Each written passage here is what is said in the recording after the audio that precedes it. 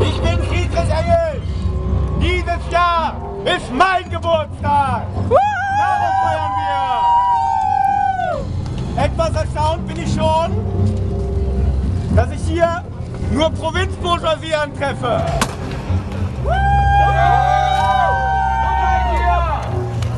Proletarierinnen und gefährliche Klassen vom Rund aus Lichtenhausen, aus der Elberfelder Nord- und Südstadt. Wo seid ihr? Es tobt der Klassenkampf in Wuppertal. Mich hat man aus diesem preußischen Provinznetz vertrieben wegen revolutionärer Taten. Wofür ich mich bedanken muss, denn so konnte ich ein großes Teil der Welt sehen und wurde zum Freund der klassenlosen Gesellschaft. Und jetzt werde ich hier groß gefeiert, obwohl man mich hier aus dem Tal vertrieben hat. Ganz schändlich aus dem Tal vertrieben hat. Ich bin erstaunt. Nein, ich bin erbost. Denn Sozialrevolutionärinnen von heute sollen wie einst ich vom preußischen Polizeistaat unter die Knute gebracht werden. Im Jahre 2020. 200 Jahre nach meiner Geburt werden junge autonome Aktivistinnen mit hinterhältigen Gerichtsprozessen verfolgt und drakonisch bestraft, weil sie sich ihr Recht auf die Straße nicht nehmen lassen. Und am 1. Mai autonom auf die Straße gehen. Und natürlich nicht bei den Polizeischergen um Erlaubnis betteln. Ja! Ich habe auch nicht um Erlaubnis gebettelt, als wir am 1. Mai anno 1849 die Barrikadentage von Elberfeld organisiert haben. Ja, das, was in diesem Land passiert, und speziell in Wuppertal, das muss den Vergleich mit dem preußischen Polizeistaat wahrlich nicht mehr scheuen. Im Hambacher Forst werden Aktivistinnen von Hundertschaften belagert und drangsaliert, Leute sterben. Die proletarischen Viertel in Elberfeld und Oberbahn werden von Hundertschaften heimgesucht, alle Leute werden kontrolliert und genervt und drangsaliert. Und weiter, es geht weiter. Das Halfter, die Schusswaffe sitzt im Halfter bei den Polizeibütteln immer lockerer. Und das hat tödliche Folgen, die wir in Wichlinghausen im Dezember gemerkt haben. So, aber wir sagen Schluss damit. Hier die Revolutionären von heute, von gestern und auch von morgen. Wir sagen Schluss mit der Repression, Schluss mit dem Polizeistaat, weg mit Roll und Roll. Revolutionären auf die Straße!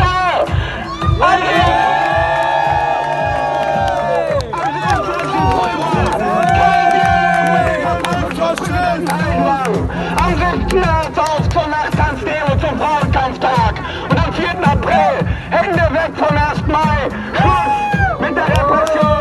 Heraus zum autonomen 1. Mai.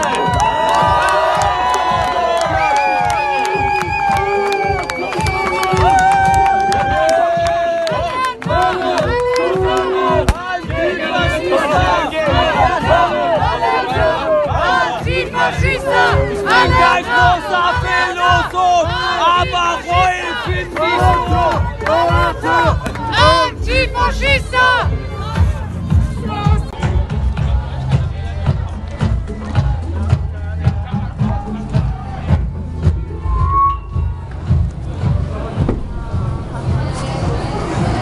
Hallo! Revolutionäre von gestern und heute.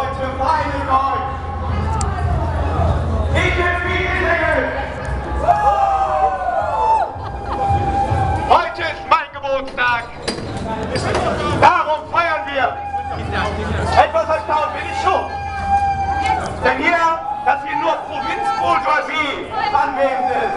Wo sind die Proletarierinnen? Wo sind die gefährdeten Klassen? Wo sind die gefährdeten Klassen aus der Elberfelder Nordstadt? Aus Wuppertaler Brot? Rheinische Zeitung, aus Wichlinghausen?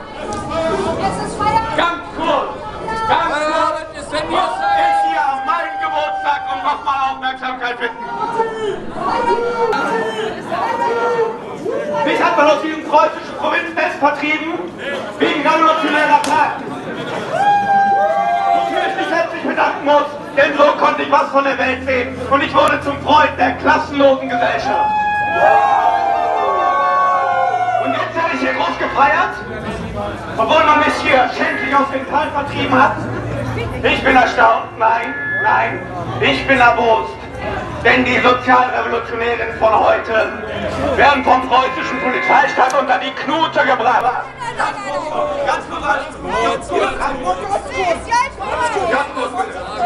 kurz, die werden vom preußischen Polizeistaat unter die Knute. Bin ich ein? Im Jahre 2020, 200 Jahre nach meiner Geburt, wurden die jungen autonomen Aktivistinnen von Gerichtsprozessen drangsaliert, verfolgt und drakonisch bestraft, weil sie ihr Recht auf die Straße sich nicht nehmen lassen und am 1. Mai autonom auf die Straße gehen. Und natürlich bei den Polizeischergen nicht um Erlaubnis bitten.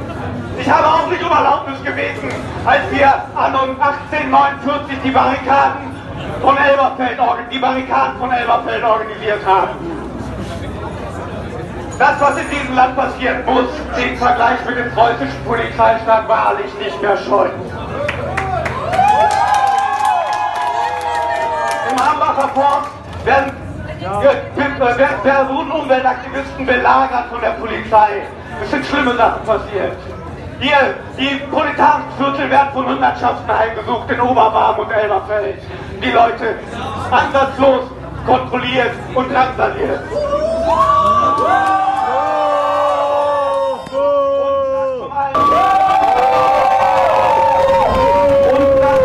Überfluss scheint die Waffe im Polizeihalter immer lockerer zu sitzen.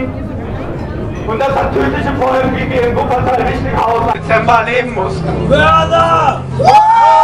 Währenddessen scheuen sich in Thüringen die Bürgerlichen nicht den Faschistinnen als Steigbügelhalter sich dienlich zu machen. Doch wir Revolutionären von gestern, von heute und auch von morgen sagen Schluss damit. Schluss mit der Repression, Schluss mit dem Polizeistaat, weg mit Reul und Röll. Revolutionäre auf die Straße. Am 27. Februar kein Dialog mit dem Verfassungsschutzpräsidenten Haltenbach. Am 6. März auf die Demo und zu Frauenkampftag. Und am 4. April Hände weg vom 1. Mai.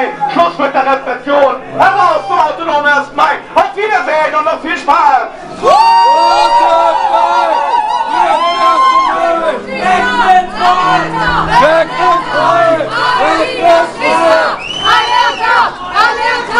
Antifaschista!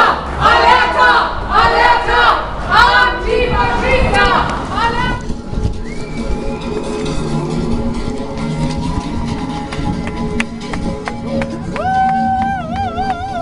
Sauber!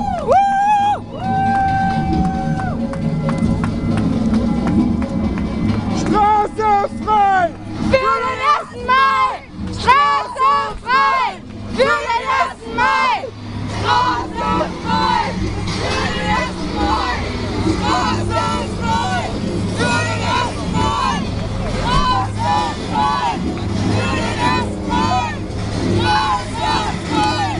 Für den 1. Mai! Straße frei! Für den 1. Mai!